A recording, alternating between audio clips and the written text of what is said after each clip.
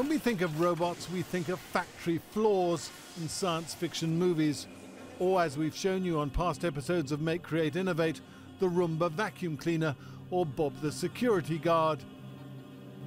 In these underground research labs in Zurich in Switzerland, the approach has been radically different. Robots so small, so miniature, they're barely visible to the eye and able to go places almost beyond our imagination. We're making micro and nano robots that are guided by externally generated magnetic fields for use in the human body. Brad Nelson is a mechanical engineer that likes to think small, very small. He's a pioneer in a field that's only existed for the last decade or so, nano-robotics. To give you an idea how small these are, if I had a teaspoon, I could fit about 3 billion of them in a teaspoon. So. 3 billion. It's kind of unimaginable. It is kind of unimaginable, yeah. Well, the first challenges were how to make these things move.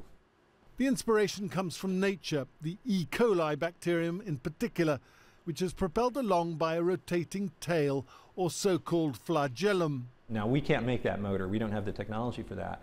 But what we brought in were some lessons we'd learned about magnetic fields and using magnetism to move these things. So we actually take these flagella and we magnetize them. And then we have a special rotating field, a special type of magnetic field we generate, which allows them to swim. Having cracked propulsion, Nelson and his team worked on refining how the nanobots moved, how they danced. A waltz orchestrated on a nano scale. The nanobots are all manufactured in ultra-clean rooms like this, specially lit for the purpose. Machines to maneuver them about are also being designed and built. The target market is healthcare.